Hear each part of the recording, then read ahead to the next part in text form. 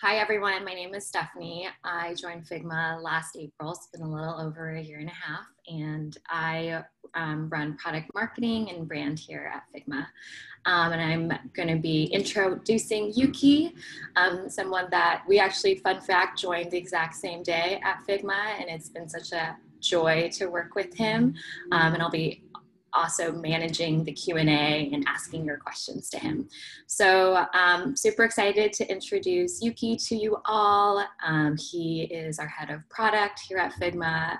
But before Figma, he's actually worked on some amazing products that you probably all know and love and use every day, or at least at one point used every day. And he's going to share a little bit about his experience about not just finding product market fit, but what happens after. So Yuhki, I'll turn it over to you and we can get started. Cool. Well, thank you for the kind introduction. And also thank you to all of you who are tuning in from all over the world. As Azra said, it's also my favorite part just to see everyone streaming in from different time zones and different parts of the world. So again, thank you. And as Stephanie mentioned, the talk that I want to give today is really about figuring out what to build after achieving product market fit.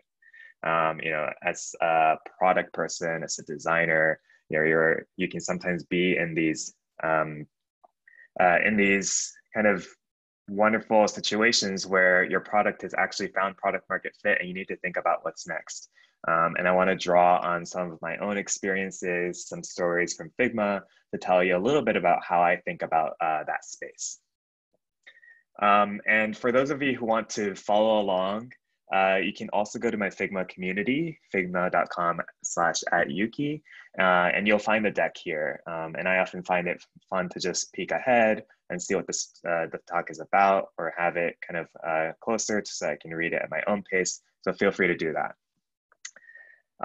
So that I'll start a little bit by talking about myself and my background to motivate why I'm here talking about this.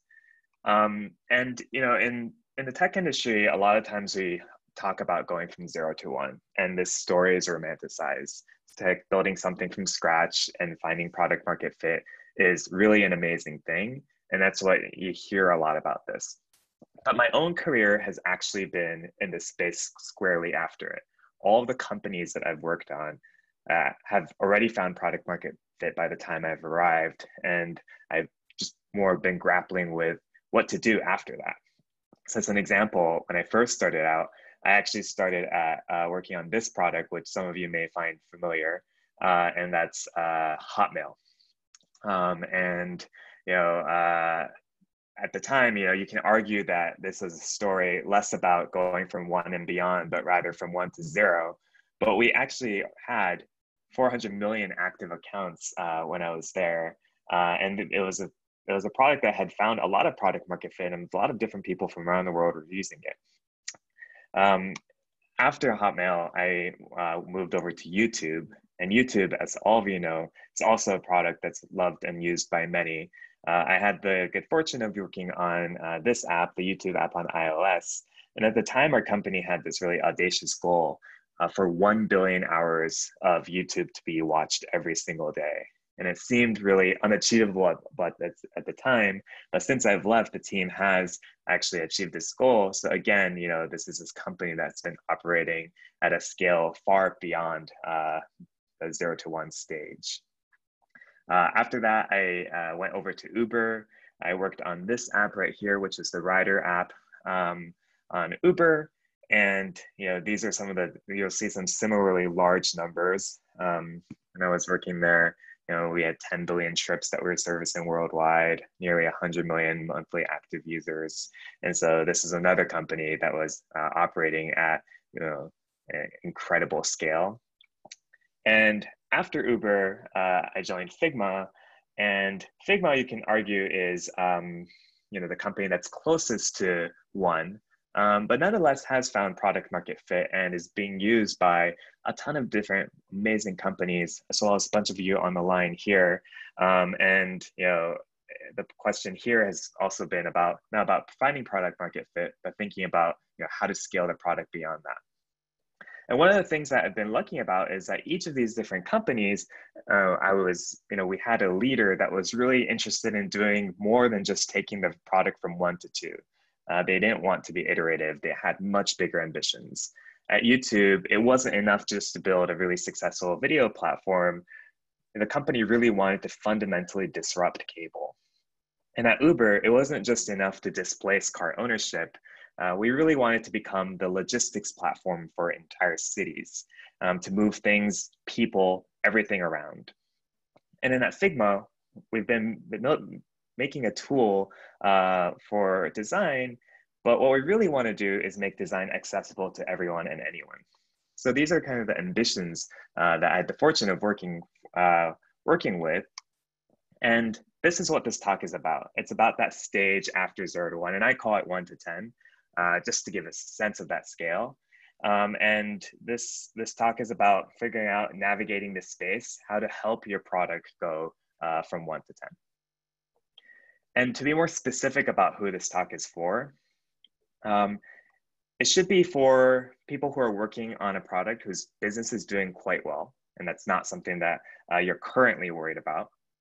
That your product is loved by many, and many of you on the line have tweeted and posted on social media. So a lot of really wonderful things about product.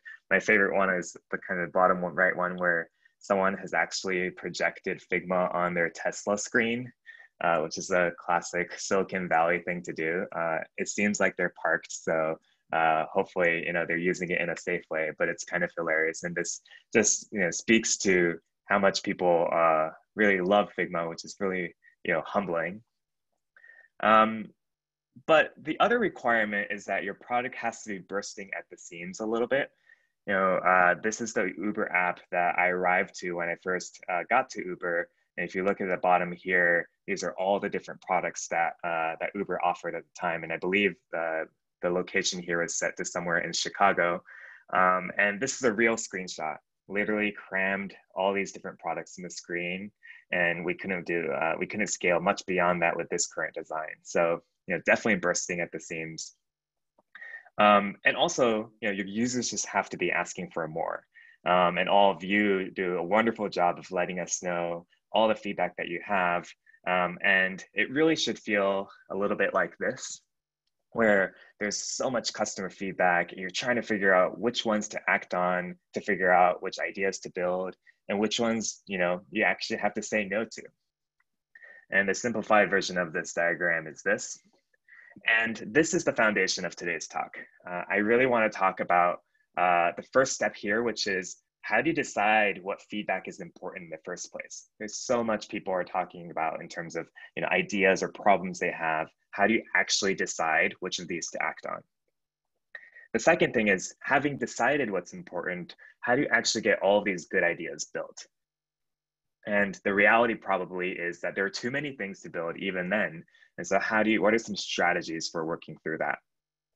And then finally, the hardest part, how do you actually say no? Chances are, if so many people are asking for so many different things, you actually have to say no a lot. And what are some ways to think about that? So I just want to give you some practical tips for each of these areas. I want to start with how you decide what feedback is important in the first place.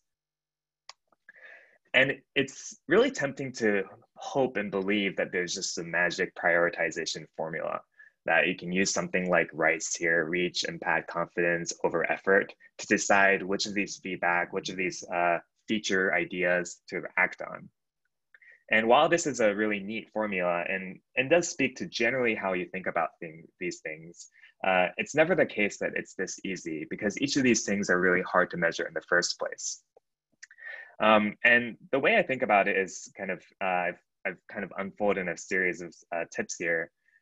And the first tip I have around this is just first and foremost to step back and make sure that you've sought out all the feedback that's unheard. And I was recently reminded of this when I was actually trying to file a support ticket on the Uber app. And this is obviously also my fault because I had a part in designing it this way. But I just realized how many taps it actually takes to get to a point where I can enter some custom feedback about a problem that I had. And this is a really healthy reminder that actually most customers aren't going to take the time to go through all of this. And the idea that for every piece of feedback a user gives you, there probably exists 100 more that were never shared, right? A lot of people don't go through the effort of finding a way to provide a lengthy kind of, but a feature request on through support or to tweet at you. Those things take a lot of energy and time. And so, one of the most important things is figuring out how do we know that all the feedback that we're acting on is balanced. And this is something that we thought about at Uber when we were working on the driver app redesign. And the backdrop for this was that Uber was going through a little bit of a difficult time. We had lost some trust with our drivers, and we embarked on this campaign, 180 Days of Change, to really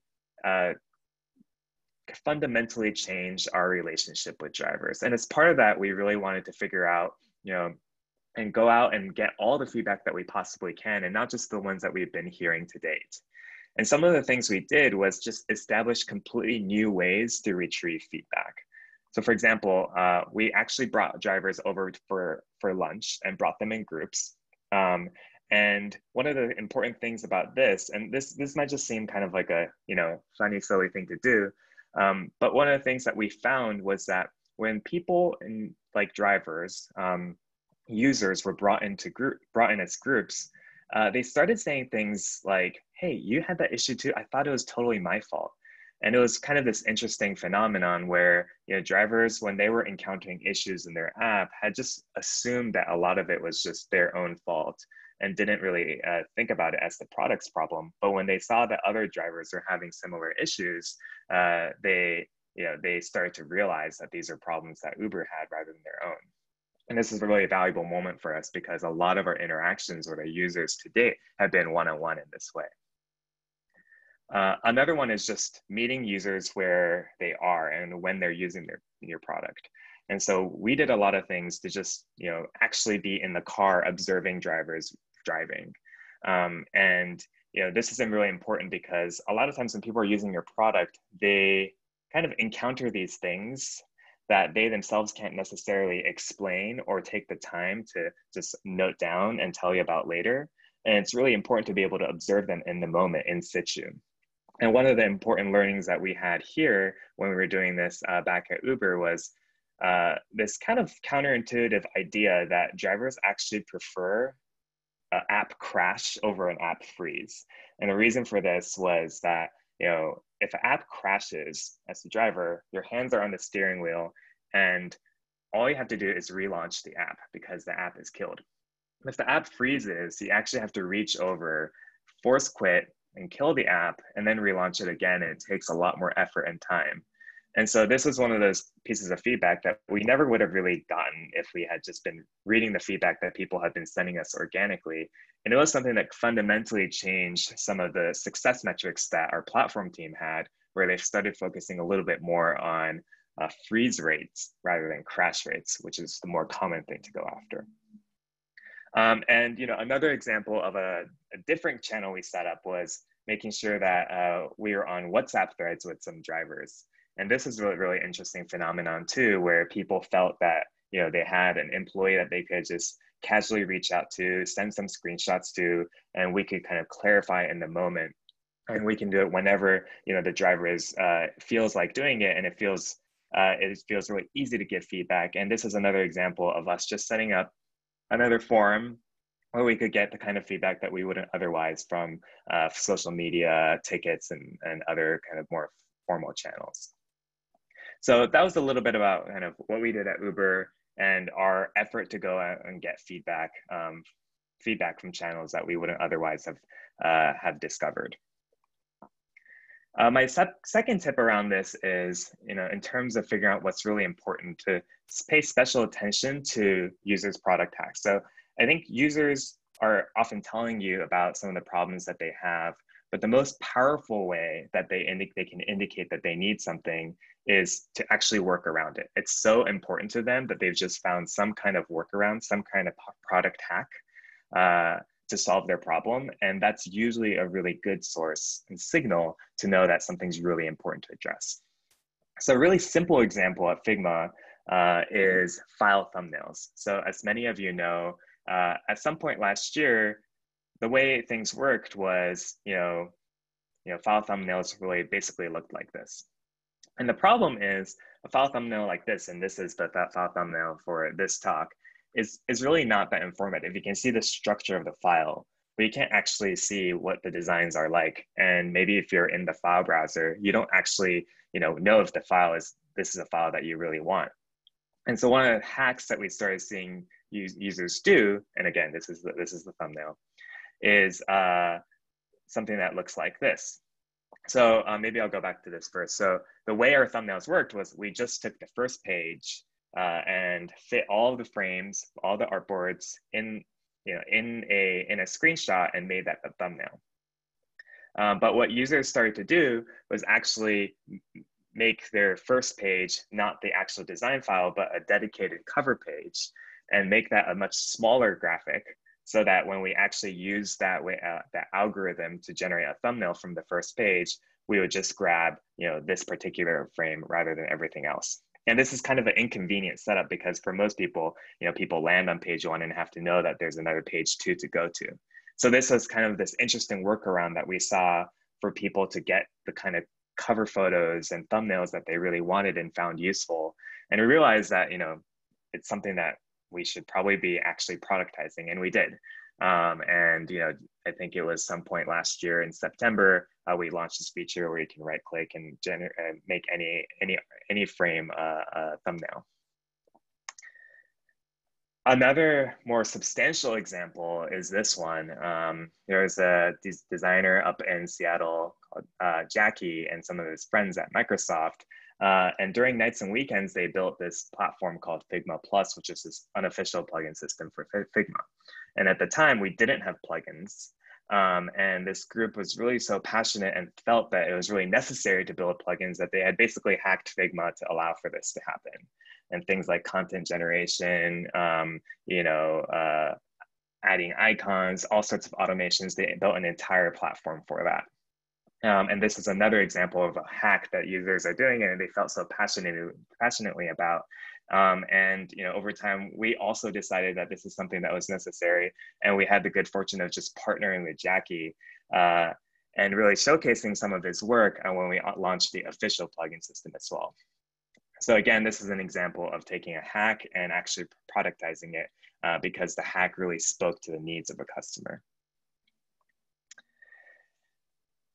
And the third tip of here is to really make sure that we translate feature requests to problems, but also recognize features as currency.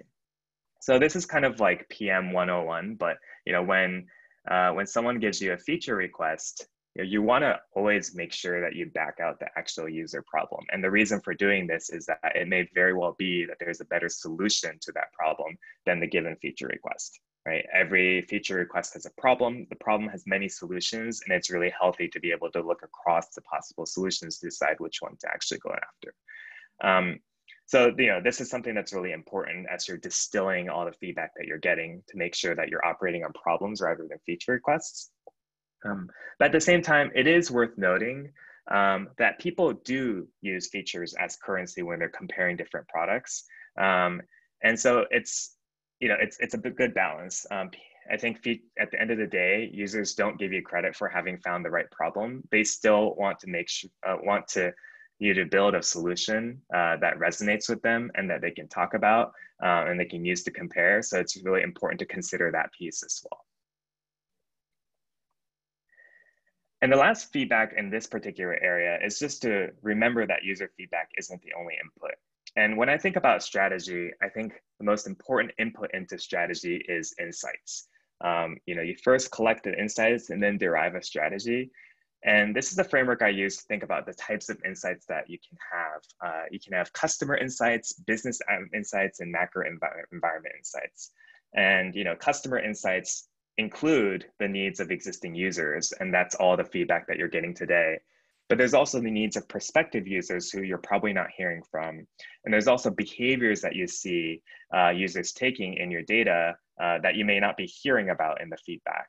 So all of those comprise of insights that you might want to act on in terms of the customer. But there are also other things too, the business insights, revenue opportunities, growth levers, and cost drivers, or the macro environment stuff like the industry trends or what your competitors are doing. So all of these insights are what help you decide what to do and what to build. And it's just important to remember that user needs is definitely a really important part of it, but one part of the picture. So hopefully that gave you a little bit more of a sense of how I at least think about processing all those different feature requests and ideas that you get from users and trying to decide what's important and what some of the most important considerations are for it. But after having gone through the process, you still probably end up concluding that there's a lot of things that you want to build, right? And naturally, this is true because there's just so many customers, so many various needs. And so the next series of tips I'm going to give you are about how to think about how to solve that problem and creatively solve that problem so you can build more with less. And the first thing is to just remember that code isn't the only way to build. And this is something that I learned when I was at Uber. And Uber is a tech company, but it also has a world-class ops organization. And from the ops team's perspective, they see their tools for building product as SQL queries and emails. When I was working on Uber Pool, we had this idea that maybe it would make everything more efficient if we could get people to walk to main corridors within a city. And so that, as cars are driving along these corridors or avenues, they can just pick up people along just like a bus. And you don't have to make all these detours into small streets to pick up everyone along the way. And as the product team was really thinking through how we would build this, what are some of the algorithms for matching, what are the experiences that we would actually build, the ops team just had this idea of let's just send an email and tell them that they can get a faster pickup if they actually go to one of these corridors. Right. And this isn't really building a real product, but it definitely allowed us to vet the idea that people were actually willing to walk in the first place. And of course, over time, we actually productized that in this way inside of the app. And this isn't necessarily kind of building the product. Sending emails isn't necessarily building a product, but it definitely allowed us to validate and adjust some of the ideas really quickly so we could get to a high confidence product as fast as possible. Another example was this one, where we also had this other hypothesis that people riding Uber X, which is our product for that wasn't a shared ride, would actually be willing to share a ride with a stranger if they were guaranteed that they were the last one in and the first one out. And so for those of you who are familiar with computer science, we call that LIFO, last in, first out. But this idea that if we can guarantee that there's no detour, maybe people will be willing to share the car with someone else. If they can share the car, that's really great for our ecosystem because it's much more efficient.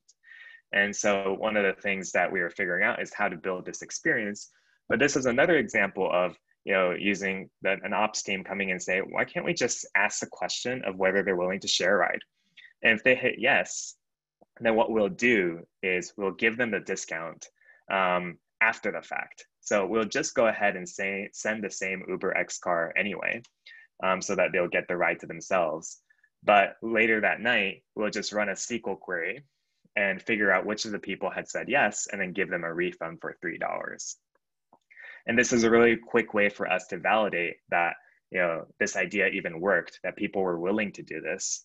And to even measure kind of like the elasticity, just figure out how much we had to pay them to actually get them to do this so that we can actually productize the feature later. So those are some of the lessons I learned to maybe look beyond what you're actually building inside the product to see if there are ways that you can shortcut to a better solution faster. The second is, it's not just SQL queries and emails. Your users can build for you too. And what I mean by this is at Figma, we continue to have feature requests around things like bullet point lists or spell check. And, as someone working on product here, it is kind of embarrassing that we don't have these features today. But when we think about all the things that we need to build on, this never ends up being the highest priority. And one of the things we endeavored to do was make sure that we can provide a platform that people can build some of these features for us, or the features that they care about. And that was the genesis for our plugins. And one of the biggest requirements of the plugins was just that we can make it so that anyone who can code a web page with basic HTML and JavaScript can build a Figma plugin. And when we released this platform, sure enough, people built bullet point lists, people built spell checker as plugins. And this is a really interesting way for us to, in some ways, crowdsource feature development. Obviously, over time, like all of these features are things that we want to build, but at the same time, there'll always be interesting use cases that we'll never build ourselves. So a really good example is this one, Mapsicle, which is a favorite plugin of mine, especially because I can see how useful it would be for a designer, say at Uber, to just really grab a rectangle and insert a map really quickly. But this is not something that makes sense as a feature that we would build within Figma natively. And that's why this plugin ecosystem is really powerful, because it enables people to kind of build their features that are useful for them, even if they're not common use cases. And to date, we have a really healthy ecosystem of a bunch of different plugins, and it's kind of our way for our users to help us with some of our feature development, which has been really nice. So it's not just your users, your competitors can build for you too. And this is kind of provocatively stated here. But this is something I learned a lot at Uber. And one of the things that we were constantly doing was just checking out what Lyft was building and seeing how they landed. And when you think about competition, it's always, we're often told to think about competition as something that's good, and that it makes all of us better. And while we all believe that, it's kind of hard to embrace that in the day-to-day. But if you actually conceptualize your competitor as another R&D arm that can run experiments for you, then I think it's actually is a really liberating way to think. So for example, at Uber, oftentimes Lyft was ahead of us in shipping certain features like scheduled rides or monthly subscriptions. But one of the wonderful things was we got to see how it worked and what adjustments they made to their product after they launched, to know what are the things that we should be thinking about as we build our own product. And Lyft did the same as well. We were trying to figure out kind of things like, how can we suggest better pickup points, or how can we test these bus style routes? And those are things that Lyft learned from and implemented later as well. And one of the most interesting things was not the things that we respectively decided to build, but the things that we respectively launched as experiments but never rolled out. And one of the things that Uber we did was see what experiments Lyft was running, and which ones kind of disappeared really quietly after a month or two. And that was a good signal for us to use too, to give us some signal that maybe some of the similar ideas that we had wouldn't work, or we'd have to rethink some of those things. And again, this isn't a case of the competitor literally building a product for you, but it is a case of how you can fast forward through some of the validation and to really be observing what the ecosystem is doing to do that. So that was a little bit about some tips on how to think about getting more things built faster and validating some of those things faster. And the last thing I want to talk about is how to say no. And this is arguably the hardest part. If you're a successful product with product market fit, chances are 90% of the time you're having to say no, because you just simply don't have the team to build all the things that your users want, even if you think that it's valid. And I'm Japanese, and as someone who's Japanese, I find it particularly hard to say no. And this is a book that Shintaro Ishihara wrote, who's the governor of Japan, who recognized that how difficult it was for Japanese people to say no. That he titled this book "The Japan That Can Say No," a rallying cry for the nation to actually kind of learn how to say no. And so I can empathize with the idea of how difficult it is to actually say no to your customers. Another funny thing about Japanese is we have this phrase in in a business context, "前向きに検討します," which in English roughly translates to "we will optimistically consider this," which sounds really positive, but in reality means "sorry, no." And this is kind of portrays how difficult it can be to say no, at least in something that's kind of even codified in our language. And my advice here isn't necessarily to say, we'll optimistically consider this for feature requests that come your way. So I want to give you some concrete tips on how to do that. And my tip here is just not to be afraid to share your process sometimes, because this can actually really help. And when you think about how you treat your customers and how you can respond to a feature request where you have to say no, there are a couple of different ways in which you can respond. You can respond by saying something like, "Hey, sorry, only 0.01% of your customers have this problem, so we're not going to fix this right now." And while this is sound PM thinking, at the end of the day, the customer feels like a stat, right? They've been reduced to a stat, and their problem is still important to them regardless of this statistic. And so you make them feel really terrible.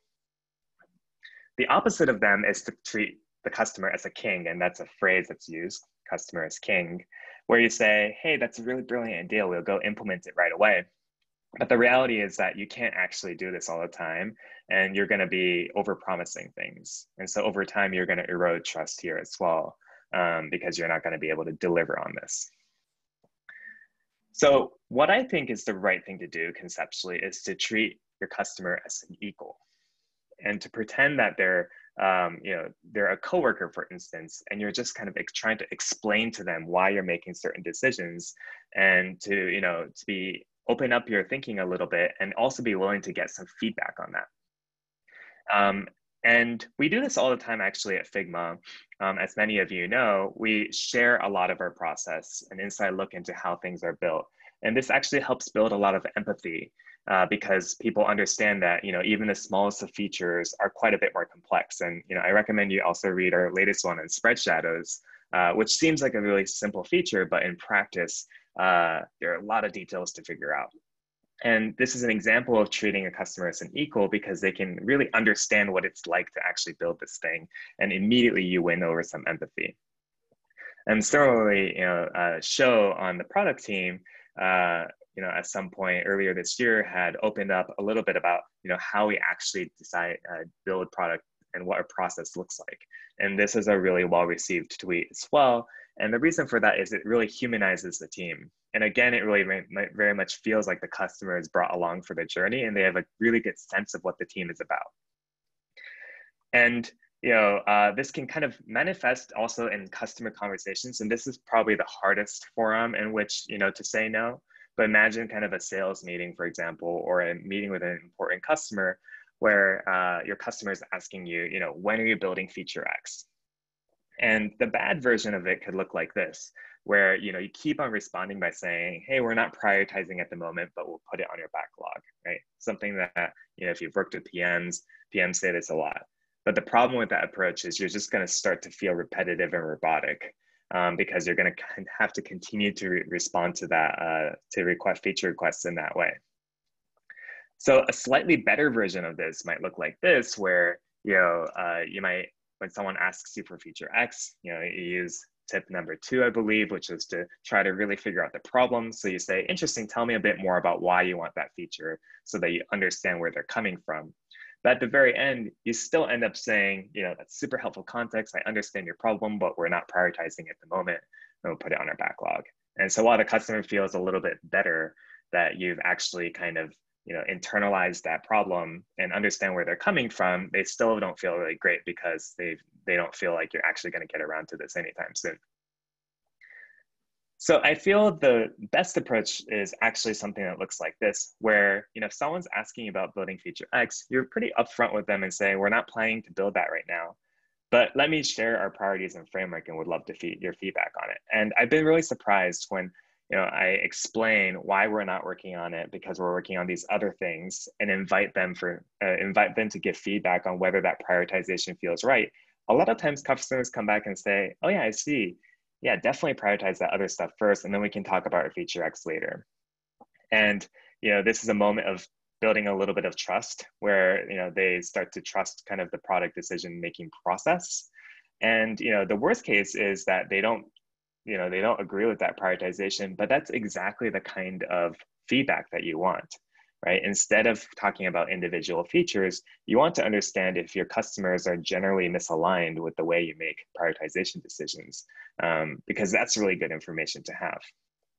And the meta level takeaway for this is something like this, where really what you want to up-level the conversation from individual features to the philosophy to the prioritization framework, right? You could end up in this endless feature battle, is like very, endless conversations about feature A, B, C, or D. But instead, it's much more healthy to actually engage with your customers about the philosophy and the prioritization framework, because it's a much more scalable way, and it also builds trust around, it really builds trust. And the way I think about this too is that, oftentimes a company is choosing a product not just because of its feature set, but because of its vision and its philosophy. And if they can believe that you're headed in the right direction, they can actually, they can tolerate some of these feature shortages because they know that you're thinking about this problem the right way. So that was my talk, a little bit about how you decide what feedback is important in the first place, how tips and tricks for how to get some of those ideas built as fast as possible, and then ways to say no, which is the most difficult part. And as I said, this talk is available online in the Figma community. Feel free to take a look at the deck or remix it, use any of the content. And at this point, I would love to take any questions that you have. Awesome. Thanks so much, Yuki. We got a couple questions actually around prioritization. So from Juan Carlos, Puya, and Ruben. So I might just combine those since I think they're a little similar. So question around like, how do you manage to prioritize at an epic level? And if there are any specific examples you can provide about the magic prioritization formula or any sort of tips and best practices. I think this is mine for a lot of people here. Yeah, I think the ethos of this question is, how do you even prioritize at the level of not just features, but user stories that you want to enable, and how to think about that. And let me know if that's not the gist of the question, and I'm happy to talk about something else. But I say a lot of questions about kind of how to take the insights into strategy. And at the end of the day, I think that when you take all the insights that you have, they still get distilled down to a set of goals that you're going to operate on. And it's the goals that are the ones that are either helping decide which of these epics and user stories to go after. So in some ways, it's an exercise of like making sure that you can define goals really, really well. And I think some of these goals are, I think maybe kind of like the gist of this question is that, there's many layers of, you can decide which feature to build based on, right, let me start over. I think the gist of this problem, this question is kind of like, not just like given a problem, which particular features to build, but how to decide which problems to solve in the first place. And it's definitely true that, a bunch of valid problems are out there. And sometimes it's difficult to choose which particular ones because they all seem pressing. And I think that's where it comes back to goals, where maybe there's this particular market or audience that you really need to strategically go after, maybe this quarter or this year. And that's why some of these user problems are more important. Or maybe there's kind of a competitive angle where you realize that there are certain parts of the audience that you're losing because you're not addressing those problems. So that's where it comes back to kind of these other considerations, and not just user feedback, but things like, strategic, macro environment stuff or the needs of your business. And that's how I kind of start to think about it. But let me know if that's helpful. Awesome. Enrique had a question about, when do you feel confident enough to turn an experiment into an actual feature into a product? Mm. Yeah, I think, well, the first thing is it's really important before you run an experiment to do that thought experiment ahead of time. And one of the things that, Saba on my team, who leads the growth team, has started to do is to write out these decision trees and kind of do a pre-mortem upfront, basically. Um, you pretend like an experiment comes back in A, B, C ways. What would you actually do so that you can kind of commit and not be in a situation where you're in the middle of running an experiment and trying to decide that in the first place. So that's number one. I think, it kind of comes down to the success metrics. There are different kinds of experiments. There are experiments where you're trying to figure out if there are negative side effects, but otherwise you want to roll it out because of all the things that it enables for the future. Or there are experiments where you're doing it because there is some other reason other than the business metrics that you're trying to move. What you want to make sure of is, that you're not introducing these other effects that you wouldn't otherwise have thought about. So I think it's very much case by case, and it's a question of goals again. But I think a healthy thing to do is just to kind of debate some of those situations and scenarios up front, and then you'll know. And if I think an important part of the exercise is actually realizing that sometimes people resort to experiments to just kind of like punt on having a really hard conversation. And if you can up front identify that even if an experiment comes back in a certain way, you still won't be in agreement of whether to roll it out, then that's something that you need to address up front. Mm-hmm. Yeah. Those are definitely interesting debate conversations. A question around, this is a good one from Carl. How do you prioritize the highest paying demanding customer, especially when they ask for specific special features? And of course that can potentially lead to scope creep, spaghetti codes. Right. Yeah, it's always hard. You're always going to have some really influential customers. And I think, as someone working on product, you're confronted with questions around, do you do something really special for them? Even if it's something that, other customers can't benefit from. So I think that, the way I think about it is, number one, just making sure that you think about whether something can be generalized for other customers or other prospective customers. And sometimes the way I think about some of the power user customers that we have, and some of like the bigger companies is, it may be the case that they're the only ones who need it today, but they may be really advanced today and maybe representing the future of where everyone will be in a couple of years. And so if there's a reason like that, it's really compelling to think about responding to some of those feature requests just because they're advanced. But if you don't really see a strong line of sight to other customers needing it, then you do definitely have to be thoughtful. I think that's where it's helpful to have as much as possible an open conversation. And even at Figma, I think it's interesting for us to kind of pose that question back to customers of, okay, what are other use cases that you might imagine that are useful for the thing that you're asking for? Because help us make a case internally for doing this as well, and try to have some of those conversations. But yeah, definitely difficult situation to be in sometimes. But you have to have a little bit of conviction to know that it's something that's not just one-off. Yeah, along a similar vein, Alex comments, it's a really nice approach to saying no to features, but do you have the same approach when it comes to requests from stakeholders like the CEO? Yeah, actually, absolutely yes. I think a really good example is when I was working at Uber, our CEO at the time, Travis, sent me texts about all the problems that he had with the Rider app all the time. And it was very difficult for my team not to drop everything and just work on it, because like you feel really obligated to respond, right? But over time, I quickly realized that wasn't sustainable, and I really had to kind of like come up with a framework for describing the kinds of problems that he's having, and then bucketizing them in certain kinds of problems, and then kind of like pointing it back to him and to say, hey, actually, your problem is of type X. that we're solving. But actually right now we're focused on type Y because it's the more pressing problem because it's leading to, say, more cancellations. If you agree with that, we're going to focus on that and we'll get to your problem next. And surprisingly pretty receptive to that kind of thing because, you know, again, that was a case of up-leveling the conversation.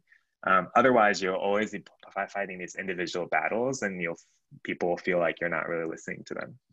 Yeah. Here's a question from Chin Chun. It actually relates to one of your earlier slides around different companies' philosophies and YouTube's vision around disrupting cable. Yeah. Curious about, like, what's an example of this specifically, like, coming to life in the work, and then where did this philosophy come from? I see. I think that you know, I think that with in the case of YouTube, I think it was important because it made us think about, one, who our competitors are and what people are, you know, are comparing us against. And it helps us kind of like, you know, make sure that we're looking at the right kind of categories when we're making those comparisons and evaluating the experience. And so when you think about kind of like the experience of watching cable TV, it does feel different from like the early days of YouTube where people were watching short video clips and we're navigating and browsing content in a different way. And you start to realize that, oh, there are certain basic things that are missing. Like, okay, what does it look like to sit down with YouTube in the evening to figure out what a movie to watch? And those kind of like use cases don't seem as strong when you're thinking about kind of like, you know, when you think about it through that lens. So I think that's one. And then number two is just like helping us understand what we wouldn't build. I'll let this fire truck pass.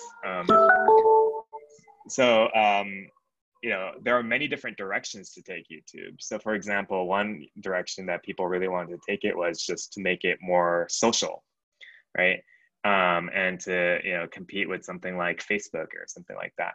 And, you know, that's a viable approach as well. But if we're really clear on what we want to do is disrupt cable, then maybe those aren't the things that you build right now. So that was a way in which it manifested in terms of product decisions. Kind of a good North Star. Yeah. Question from someone anonymous. What do you do if a team member asks for data regarding a requirement, but you don't have any to present? Sorry, can you repeat that question again? Or it was, what if someone is asking for data regarding regarding a requirement, but you don't have any to present? I see. I'm wondering if this question is about whether people are asking for data to justify a particular product decision, but you don't actually have the data to back that up yet. So I'm going to answer that question, but please feel free to ask the question again if that's not the one. I think that a few things. One is sometimes especially when you're a startup, you don't have the time to collect perfect data. And, you know, when you don't have perfect data, for example, you know, you have to resort back to things that are faster to get and faster to retrieve, but maybe lower signal.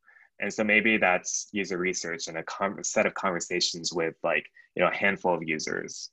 And maybe if you don't even have time for that, you have, you know, you have principles that you might fall back on that help you make some of these decisions. And I think it's important to evaluate first and foremost if you're in that situation where, you know, if your team kind of agrees that we need to be moving fast and not making decisions worse than then, you know, making the wrong one, then you can kind of get people in the right kind of like frame of mind. So I think that that's one strategy I employ. And then the other one is, you know, I actually think that collecting data itself is something that should be on the roadmap. And it's kind of like, you know, there's KPI work that you have to do. Even at Figma, for example, you know, what is a great experience? It's something that we're continually trying to define, and we don't have a perfect metric for it yet, but it requires a lot of investment. And to make sure that you're proactively doing some of these things, and when people ask these questions, you know, create the space to do that basically, and not assume that there's already kind of like a perfect metric that's sitting there that's like easy to retrieve. Nice. Curious from another anonymous attendee is curious about what features did we follow from Sketch? Yeah. Smiley face. I mean, I think in some ways this predates me, but definitely kind of, there was a long period of time where a lot of users had these non-negotiables for, things that they needed to see from Figma before they would be even willing to make the switch. Plugins was definitely one of them, but there are a bunch of other things as well. So there was definitely a list that we were going after. It's a little bit different from like the Uber Lyft world where maybe Uber Lyft were kind of at equal footing and trying to figure out what to do next. Whereas for the longest time, I think Sketch was the dominant player, and we were trying to kind of win over a lot of customers. So that strategy looked different. But so a lot of things probably, yeah. Yeah.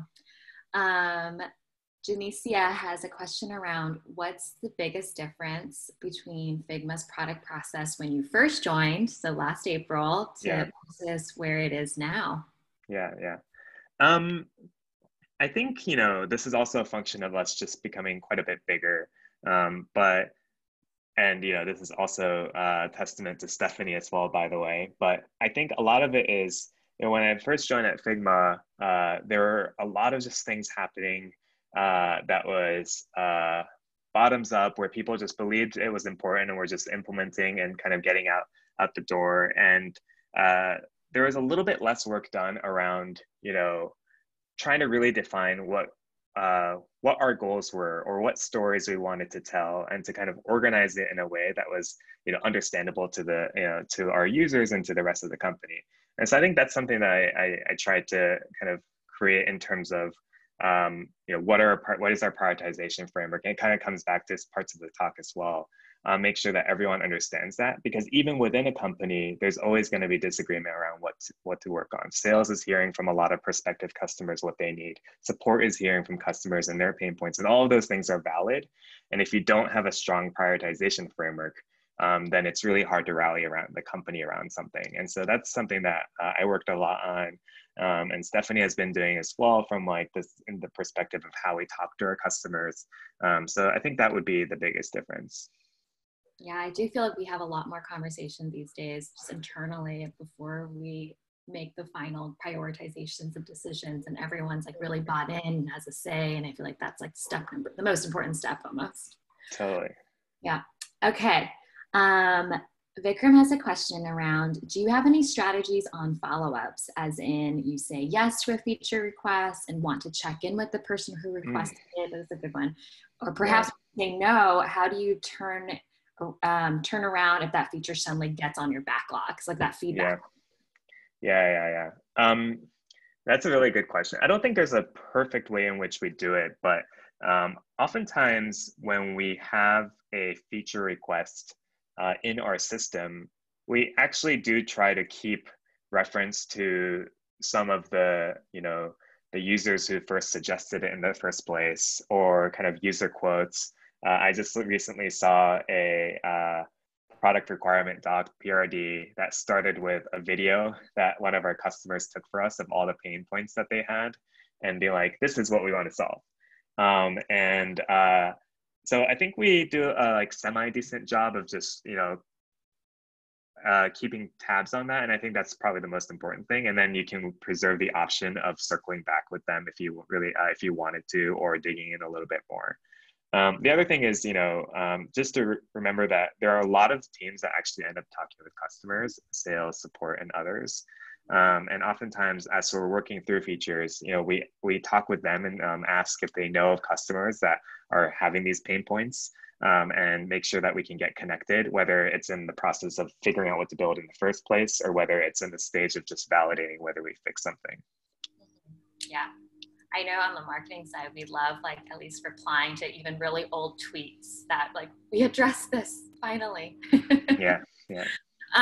Doug has a question, and first question from him, so I want to make sure we address this. Can you please share a specific failure, how a specific failure has reshaped your team's design process or inform an update in your design philosophy? Can you think of a particular failure that's reshaped your team's design process? Maybe like a lesson Ooh, learned or something like that. I mean, I think that this happened in at Uber when I mean, this is kind of a classic problem in some ways, but when we first made the rider app so that, you know, we ask for your destination first so that we can show you your price up front and your ETAs up front, one of the things that we found was that it didn't really work well in international markets. And the reason it didn't work well in international markets is that a lot of markets, it's actually hard to describe the destination that you're headed to because there isn't a really clean address. And you know, sometimes people want to not enter that not through text, but rather through the map itself. And you know, that was kind of a, a learning in terms of making sure that you know we're considering some of our global markets upfront, or really doing testing based on actually our user base. And it's really easy for us to sit in an office in like Silicon Valley and use our iPhones and just kind of you know build an experience around that. And so one of the things that we changed, at least at Uber at the time, was, you know, we had this policy of kind of like you had to be able to launch a feature in the US and emerging market at the same time. And that was kind of like a process that we changed. On the design side, we actually, you know, switched over everyone to design for Android first because it was so easy to just fall back to iPhone. And so there's some examples of changes that we made based on you know some of those failures. Got it. I know it's the top of the hour, so I want to respect everyone's time, but maybe ending question, you know, we're going from 1 to 10 at Figma. What are you most excited about on that journey? Ooh, um, that's a really great question. I think that one of the things I'm really excited about is just to continue to build uh, features that address the needs of entire teams. And it's not just, you know, just about the designers. Designers are super important. We'll continue to invest really heavily in designers, but it's also about, you know, PMs and engineers and other people in the team and making sure that they have, uh, you know, they're going to be getting a lot of value out of it too. And I think we're most successful if everyone on the team can feel really great on Figma. So I think that's some of the kind of evolution that you'll be seeing over time in terms of you know the things that we're working on. Awesome. Well, thank you, Yuki. Thank you, everyone, for joining and for all your great questions. And it was so great to spend our morning with you all. Yeah, thanks everyone. Talk to everyone at the next live stream. Bye everyone. Bye.